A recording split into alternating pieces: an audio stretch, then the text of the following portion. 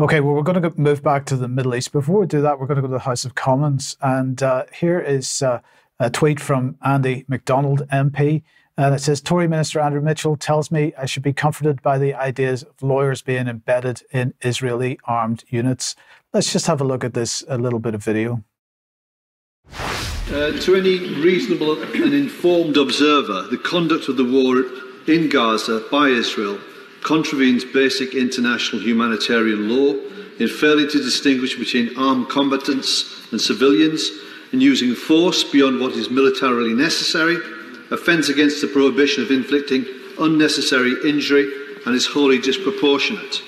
Over 100,000 Palestinians have now been killed or injured by Israeli forces in Gaza since last October.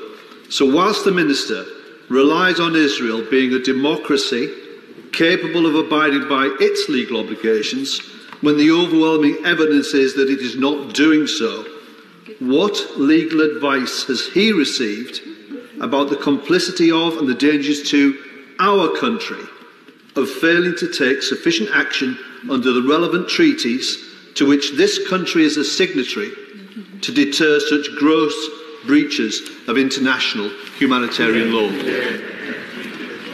Minister. Well, as I said, Mr. Speaker, we do continue to assess Israel's commitment and capability to comply with international humanitarian law.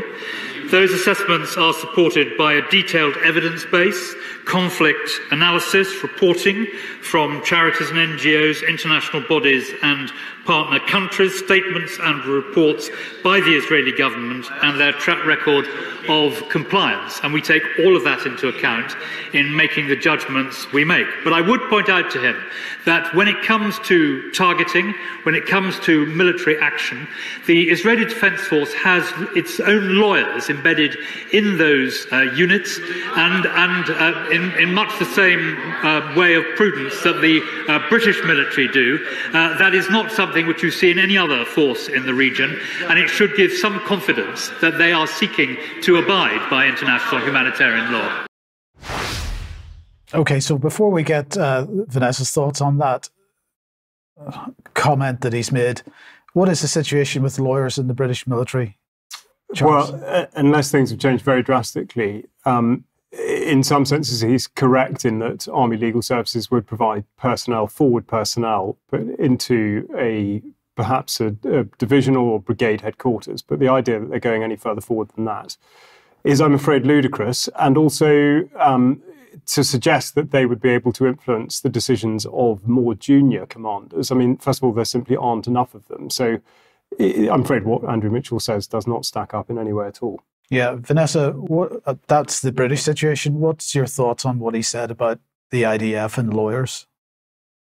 I mean, it's absolutely ridiculous. In that kind of fighting environment in Gaza, lawyers or not, they will be carrying weapons and they will be partaking in the crimes that the IOF are committing against civilians that are being recorded on an almost minute-by-minute basis. So, I mean, yes, it's entirely ludicrous. It also harks back to this idea that Israel is capable of investigating its own crimes against humanity.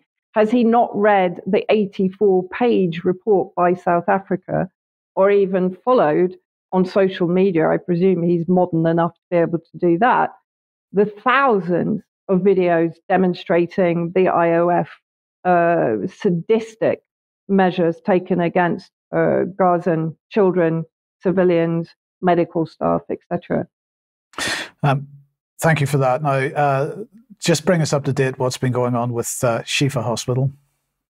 Yeah, well, I mean, actually, that's interesting following on from what we've just been talking about, because I wanted to demonstrate how BICOM, the British Israel Communications and Research Organization, packed full of former IDF and Zionist lobby influencers, actually reports on what is going on in the war. And the most recent sort of big event is the fourth siege and attack on Shifa Hospital in sort of central northern Gaza.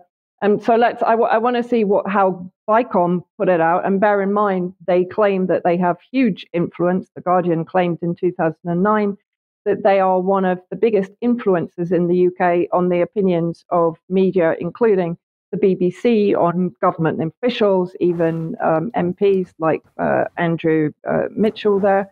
And so let's just have a look. So they basically channel the IDF spokesperson, Hogari, who's claiming that the IDF is operating in compliance with international law and against the Hamas terrorist organization. The claim again that Hamas is operating out of hospitals, which has been debunked on the third previous occasions, and using civilian infrastructure in a systematic, cynical pattern of behavior, et cetera, et cetera. So basically, BICOM channels the IDF, nothing else. They claim that an operation was planned several days ago to basically assassinate senior terrorists, meaning Hamas resistance members. But let's have a look how Mondo Vice, again, let's say an anti-Zionist regime Israeli media outlet, who talk about the real reason that Israel stormed Al-Shifa Hospital yet again. So let's have a look at what they tell us, which is very different. So the assassination was of Faik al-Mahbou, who was the director of operations of the Gaza police force, nothing to do with Hamas terrorist forces. And in reality, he was in charge of the distribution of humanitarian aid that was being brought into Shifa Hospital, into UNRWA centers surrounding Shifa Hospital. And he managed to actually deliver a fair amount of humanitarian aid to northern Gaza that is basically enduring real famine conditions through the lack of delivery of humanitarian aid by Israel and by Egypt. So basically, they wanted to assassinate him.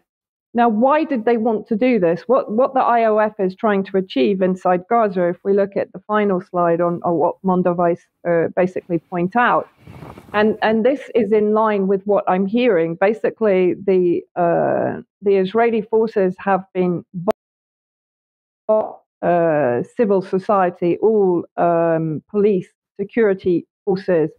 Today in Nusrat camp, which is on the western coast, they assassinated another director of police forces and security forces there. So they're trying to create an environment of societal disorder in the hope that tribal factions will take hold and will create a fragmented Gaza that is easier for the Israeli alliance to control. So as Mondavai says, in foiling Mahbou's pivotal role in coordinating the delivery of humanitarian aid to starving civilians in Gaza, while restoring a semblance of social order to the north. In other words, the attack on Al-Shifa was an assassination operation aimed at breaking down civil order. It aimed to facilitate Israel's genocidal project and pave the way for total control over the area without resistance. The unfolding events of the past few days expose Israel's intention of engineering famine and contributing to social breakdown. It reminds us that this is not only a war against Gaza's resistance, but also against its people. Yes, thank you, Vanessa. Thanks very much for that. Now,